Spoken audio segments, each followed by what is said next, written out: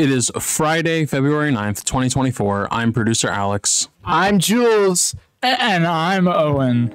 And this is Studio 595.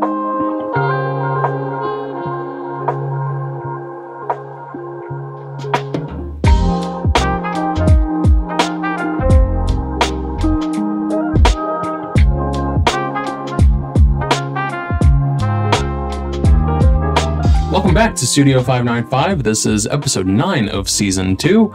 And for some reason, I was not informed about this, but Owen and Jules have seemingly switched places today. No, I'm just normal, same as always. Yeah. So let's carry on with the episode as we do always. So with the big game that is copywritten, and therefore I won't name it until now when I realize that we aren't monetizing Super Bowl. We aren't monetizing the episodes, and so we can say that the Super Bowl or the Superb Owl or the big game or however else you want to call it to avoid copyright strikes is occurring this Friday, and so the culmination of, I think, everything America, I thought that with these two who do not follow sports and do not really watch any sports to my knowledge, I thought Racing. that we could quiz you both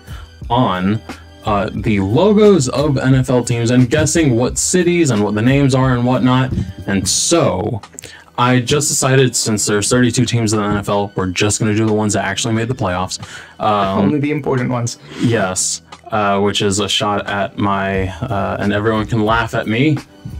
I'm a New England Patriots fan. I grew up in New England. I know that one. And so we are doing terrible this year. Anyways, so how this is going to work, I'm just going to show the logo to both Owen and Jules, whoever they may be, and we are gonna just... Can I ask a question? Yes. So, is it if we guess the team name we get a point and also the place they're from we get a point? Yes. I like this. Okay. Jules, Owen, Jules. Yeah. Okay. Jules. It's not that hard. You are to my right, and so therefore, in the spirit of the Super Bowl, you will call this in the air. It can either point towards me or point towards the camera. You call it in the air. Camera. Okay. Which... Green. There you go. Okay. Therefore... Oh, it's all warm. So we're going to start with this logo, as you can see on screen. And here it is, visible for you both. 1 point for the city, 1 point for the team name. So 3, 2, 1. Denver Broncos. The footballers of New Hampshire. Neither is correct. This is indeed the logo of the Cleveland Browns. That's what I'm talking about. Let's go Cleveland Browns. Brown? Let's go Browns. Yes. Browns. So, round 2. Oh. What is this team? 3, 2, 1. Miami Dolphins. Miami Dolphins and California Dolphins. The answer is the Miami Dolphins. So Jules gets 2 points, Owen gets 1. The third round is this one, and I have blocked the lettering. I see this. Which would give you where the team is located. 3, 2, 1. Boston Celtics. Detroit Internet Explorer. That is a very... I was looking at it before you Internet raised Explorer. It does look like Internet Explorer. I don't even care if I get this one wrong, because you designed this logo. Jules answered with a basketball team, the Boston Celtics, and this logo was of the LA Rams. Oh! Close enough. It's close enough. Both animals. I understand it now. You can probably not get further away geographically to both Boston animals, than so it doesn't matter. Los Angeles. I'm sorry, Los Angeles Rams. I love Celtics. Your logo, I get it now. It's like it did look like a talon. It just looked like I did. Round 4. Change my ways. There we go. Oh, I know this one. This is an iconic one, especially if you're in the 90s, which was the last time this team was good.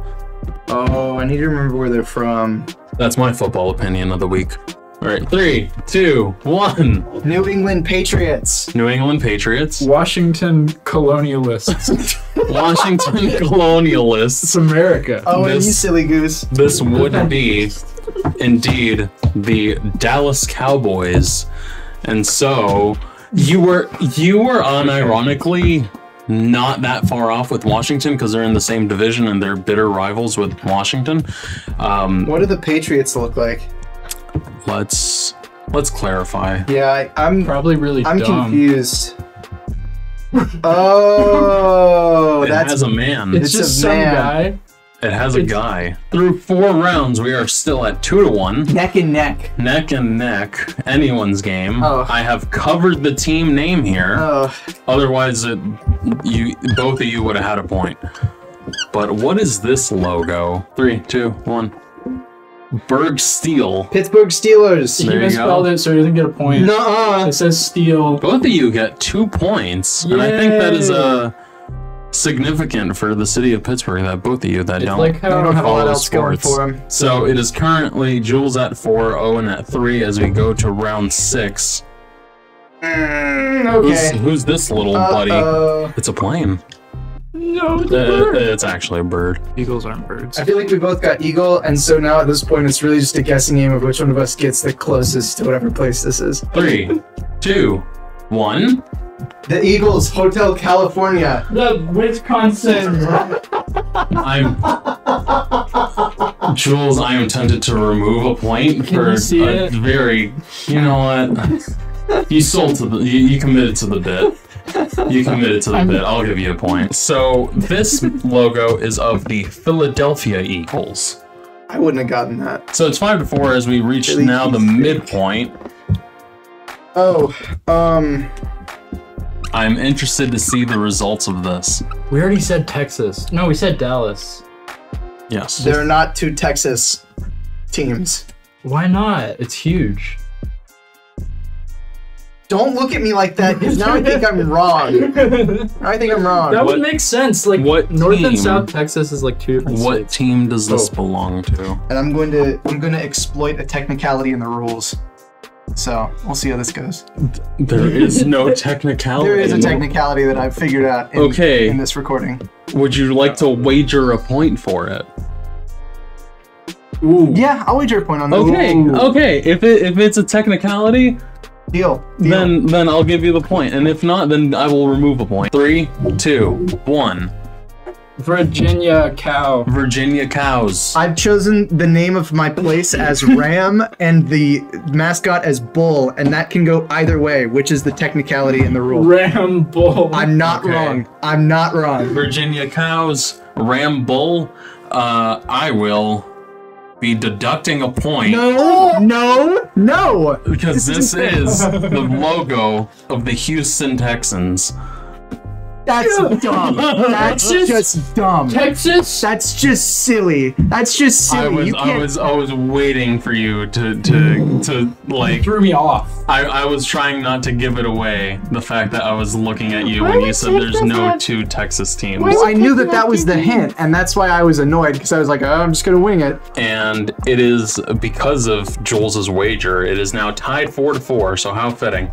We go to number 8. This is the little leprechaun man. What? Is this not the little leprechaun man? I can't answer that, Jules. Am I right or am I wrong? I can't answer that. Is it the little leprechaun man?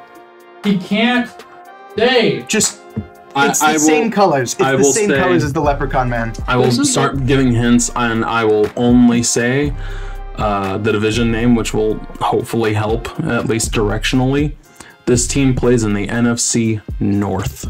I want to say it's the little leprechauns, and it's the little leprechaun like this. I know exactly the picture that I'm thinking of. Am I right or am I wrong? 3, 2, 1. Minneapolis leprechaun guy. Greenland fishes. This would be the Green Bay Packers. Oh, get out of here. I would have said the Greenland green Jules, fishes. what you were thinking was the Notre Dame Fighting Irish.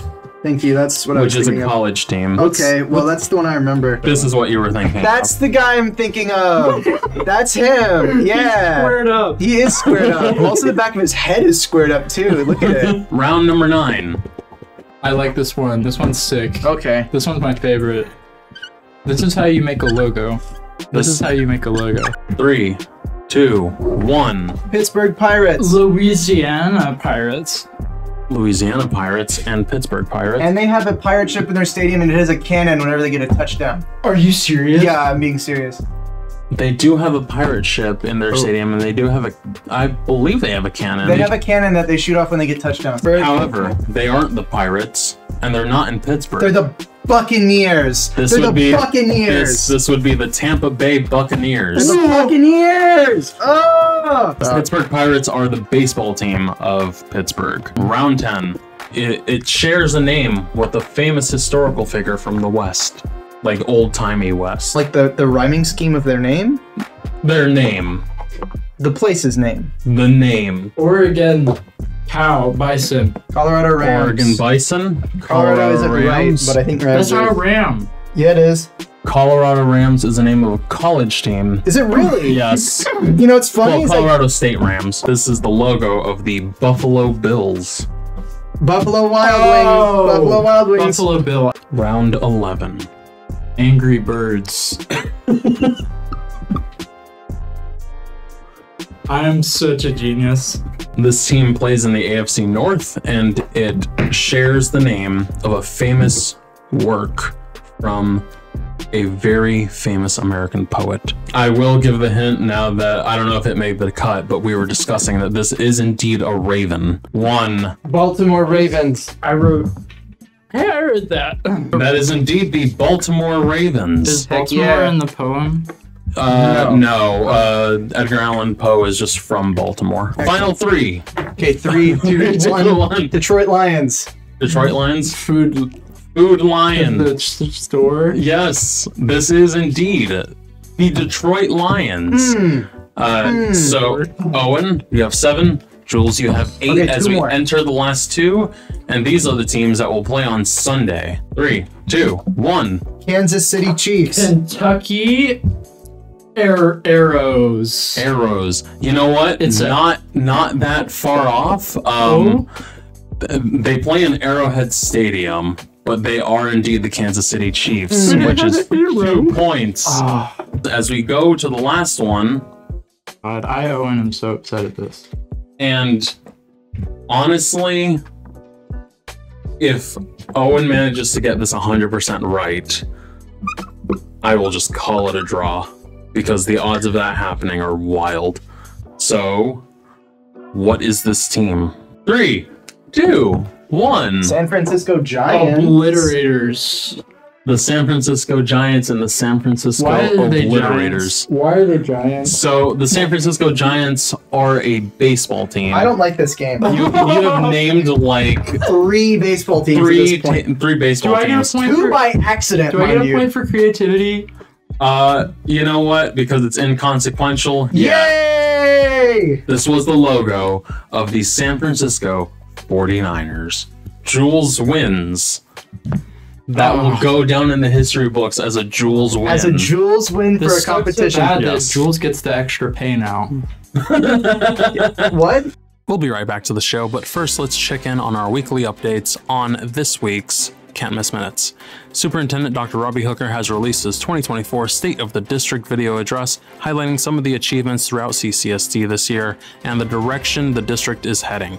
You can watch this address on the CCSD YouTube channel or on the website at clark.k12.ga.us. The district has also released its Winter 2024 progress update for the new 5-year strategic plan, so be sure to head over to the website and check it out. And now some congratulations. Congratulations to Clark Central Senior Patrick Allen and Senior Art Conway of Cedar Shoals High School for being named the 2023-24 Star Students for their schools. Patrick Allen was also announced to be the Clarke County System winner, which includes all public and private schools in the county. And he will now compete in the Page 4 Region contest for the chance to advance to the state competition. Patrick chose Clark Central social studies teacher Elliot Slane as his star teacher, while Art chose Cedar Shoals math teacher Brant Hacker as his star teacher. Congratulations as well to Miss Ashley Faglier, first grade teacher at Whit Davis Elementary School, for being named CCSD's Employee of the Month for February. Anyone in the community may nominate a full-time CCSD employee with at least 1 full year of service for the Employee of the Month award. Please go to bit.ly/CCSDEOM for more info and to get started. And finally, the Clarke County Board of Education has approved the hire of Mr. Terry Ligon as a new assistant principal at Clark Central High School. Mr. Ligon will fill the vacancy created by Tamika Henson's promotion to associate principal following former associate principal Dr. Cindy Lowe's retirement in December 2023. You get all this news and much more on our website, across our social media platforms, and through the weekly Better Together newsletter. Please go subscribe to that newsletter on our website, clark.k12.ga.us. And now over to Owen and Jules for more Studio 595. And now for something actually important. Amelia Earhart's plane might have been found. A company has been driving across the ocean for about 3 months now, using sonar and different types of technologies to get down to the bottom of the ocean and 100 miles away from the island where Amelia Earhart was planning to refuel. A very, very compelling image of a plane exactly like hers has been found 16,000 feet below the surface of the ocean. So there's a very good chance that is Amelia Earhart's plane. Now there are other theories, but so far this is the one that holds the most water. Hey guys, what % of our audience is slimy, sweaty gamers like myself? Really? Then you might have heard of a little something called Pal World. Pokemon dialed up to 11.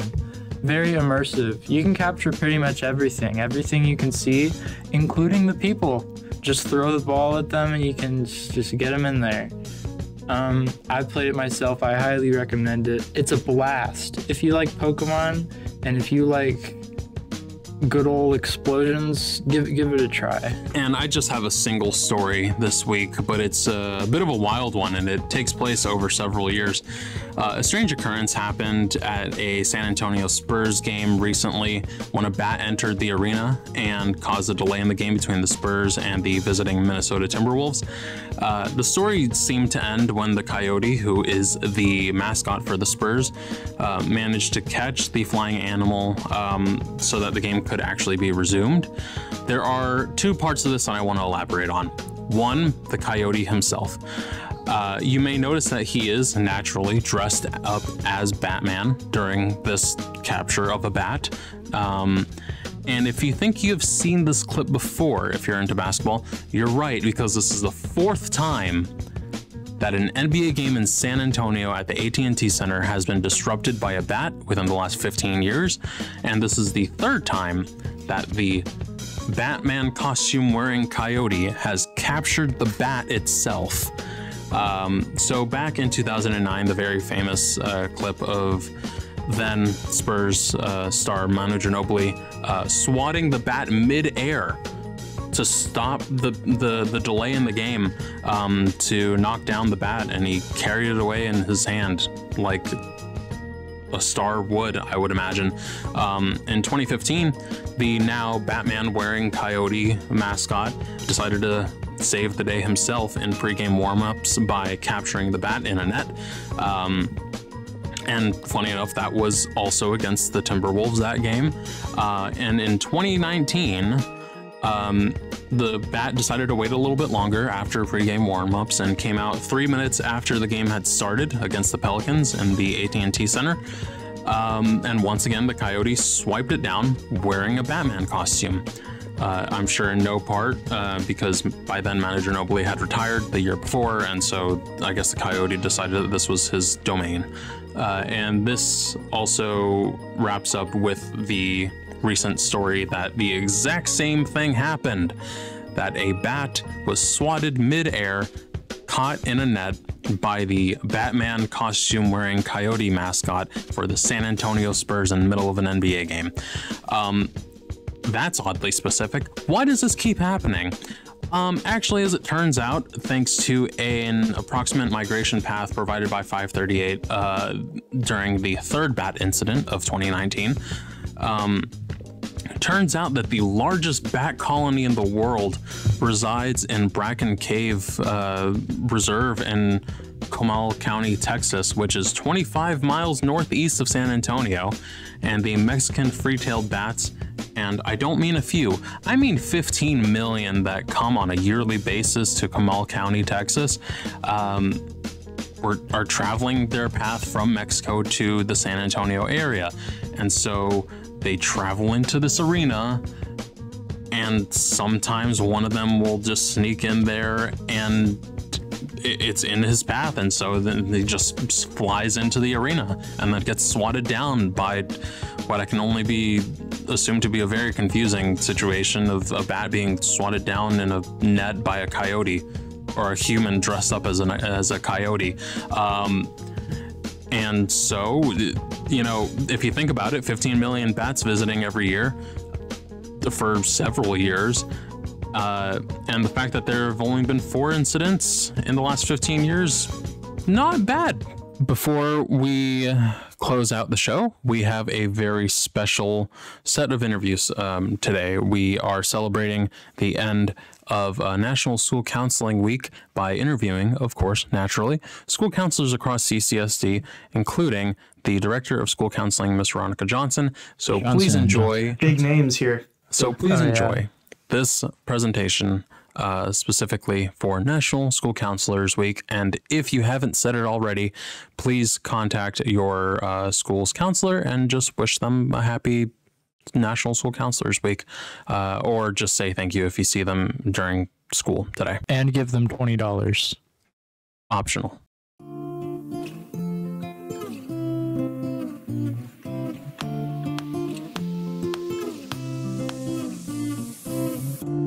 I am Veronica Johnson, Director of School Counseling. My name is Melina Cole, and I am a school counselor at Whit Davis Elementary School, and this is my 3rd year at Whit Davis. My name is Lindsay Bailey. I am the school counselor at Timothy Road Elementary.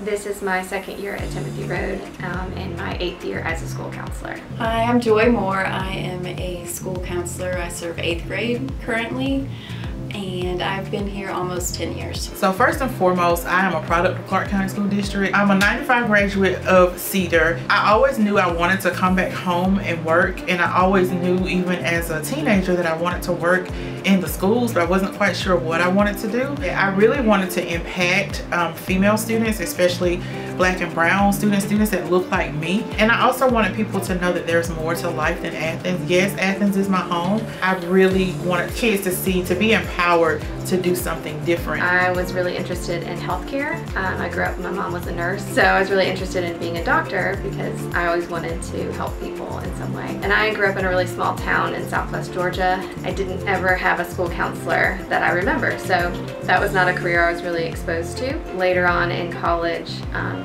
I kind of decided not to go into healthcare any longer, but knew I still wanted to help, and specifically really loved working with kids. I discovered that you can be a school counselor actually by watching Friday Night Lights. That light bulb sort of went off for me, and that's when I was like, wow, I can help kids and work in a school. So I was a teacher for a while, and before that I was actually a parapro at an elementary school, and then I taught for a year, 6th and 7th grade math, and then I taught 3 years at the high school. My seniors that I worked with, a lot of them actually inspired me to pursue school counseling. We would have a lot of different conversations during our class about, you know, what they're doing currently to get them ready for when they were going to graduate. Found it so interesting that these students already had a vision of specifically what they wanted to do. I love teaching, but I felt like I wanted more, and those conversations really geared my interest in school counseling, and so that was something that I decided to pursue. I grew up in a family with lots of helpers, and so to me, helping other people, you know, in different capacities. My mom was a teacher, so I always kind of had an interest in being that support person. I was growing up, I saw a lot of mental illness in my community. I became very interested in counseling. Went and got my master's and started working in various settings, and now here I am in the school counseling field. We're working to, get the graduation grade up. We're working to get that social emotional learning up in our students. All of that matters, whether it's a district mission or a school mission. Generally, school counselors, I think, help schools by just being a safe place for kids to come to. I teach kids that I'm here to help them with any problem. It can be a problem with school, a problem with friends, a problem at home, but I'm here to help them through whatever they need. Just being there to come alongside them, I think, helps kids in the bigger picture. It helps our school by getting kids where they need to be able to learn, to know that they're safe, and that when they face problems, they can work through it and they can get through it. We do so much with mental health in the school setting as a whole. Middle school, we do a lot of that because once they get to high school, I think it's a lot more academic and college and career focused. So we do spend a lot of time really focusing on the social emotional needs of the kids, and we've kind of evolved as a profession where we're not doing so much of what used to be considered a guidance counselor role. I think school counselors do a lot to push the mission of the school. I think a lot of the programs that we run feeds into what the school is trying to achieve overall, whether it's school climate, school culture. For me, the most rewarding part is the opportunity to really build relationships with the kids. They're super fun. I know middle school can be super challenging, and a lot of people say that they could never work with this age group because you never know what you're going to get on any day. But for me, I love that challenge. And so for me, it's being able to also watch them grow. They change so much from the time they start here in 6th grade, and then we can follow them through the graduation of high school, and so that's been very exciting. I think the biggest part about providing students what they need is not approaching it as a one fit for everyone. I think really understanding where the student is struggling and trying to nail that down, get to the root of what is causing them to either be upset or not being able to focus in class or not being able to express themselves, getting to the root of that, and then from there trying different things. So it does take a while and patience to go through that process. You really have to make it unique and personalized to what the student needs. I think really what inspires me every day to come in here are the kids. I like to have fun and I like to laugh, and so the kids, I can always count on them to kind of bring that to me each day when I'm here, and I like trying new things. And so being able to kind of do research and find new things that I can do in my small groups or things like that. It might sound cheesy, but like the students, they really motivate me because I see them going through hard things. And so when I have a hard day, I look at them and I know that I'm here because of them and that I can get through it if they can get through what they're going through. Hoping that I'm making a difference in the lives of either students, parents, caregivers, my school counselors that I'm working with, that is what motivates me because this is my purpose. It being my 3rd year, I've been able to watch a lot of students grow over the last 3 years. And I think that motivates me every day to come to work and continue the work that I'm doing, because I know that even though I won't see it right away, the results, I know that down the line, a lot of the work that not just me, but everyone in the building is benefiting students.